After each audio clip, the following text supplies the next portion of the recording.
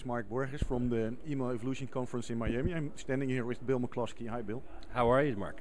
I'm fine, thanks. Can you give us a short introduction of yourself and of the email data source, your company? Sure, absolutely. I'm Bill McCloskey. My company is called Email Data Source. We are the only true monitoring service of and competitive intelligence tool for email marketers.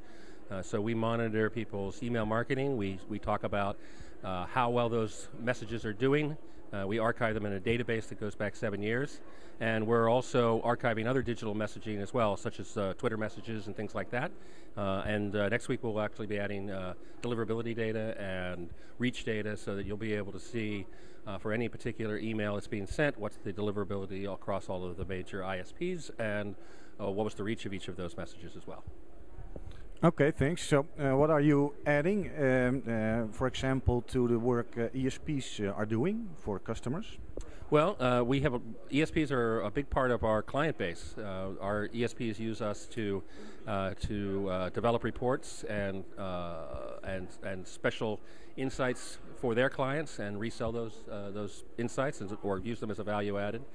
They also use us as a way of checking on their competition. So what are other ESPs doing?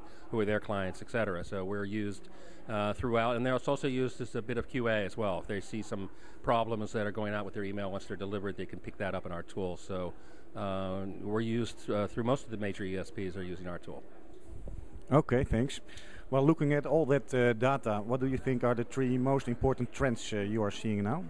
Well, you know, the biggest trend that we first noticed was when we, years ago, overlaid web traffic, which we were picking up from Alexa, with people's email sends. And it was really the first time we were able to really show visually how important email is as far as driving traffic. So that's an insight that we've had for quite a while.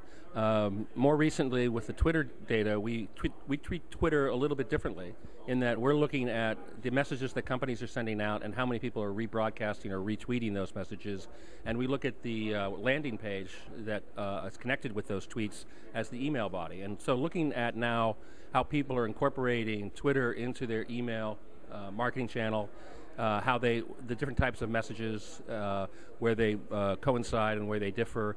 It's been really interesting. It's also been interesting to see how much traffic those drive and how important these influencers are in increasing the reach of those messages. So that's what we're really focused on right now. Okay, well, great. Last question, Bill.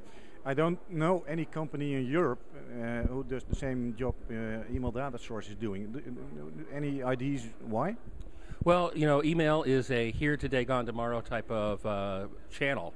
So the process of archiving messages, manipulating those messages, making sure that they're searchable and all of the rest of that is something that we have domain expertise in since the last 10 years.